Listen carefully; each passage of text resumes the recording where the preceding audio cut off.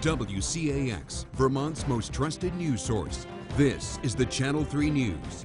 Coming up in the Channel 3 News, the latest on the GOP presidential race, plus getting kids connected with the classical violin. But first, here's Dave with the weather. Well, Vermont may soon have mandatory recycling laws. State senators are set to review a bill that would authorize the Agency of Natural Resources to write rules on how materials from batteries to paper should be thrown out. The bill pushes the state toward a goal of recycling and composting more solid waste while putting less trash into the landfills. The bill also says waste haulers must offer recycling at no additional charge. The House gave the measure final approval on Friday.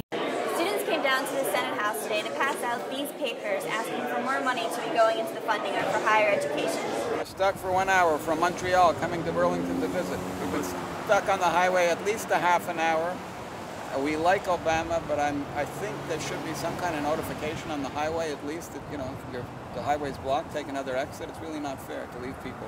One person in the car has diabetes. It's really not fair at all. The judge doesn't think he'll have his ruling in time for the town meeting. If Hackett loses, her attorneys say they'll take it to the Vermont Supreme Court. I'm Brooke Stewart, Channel 3 News, St. Albans.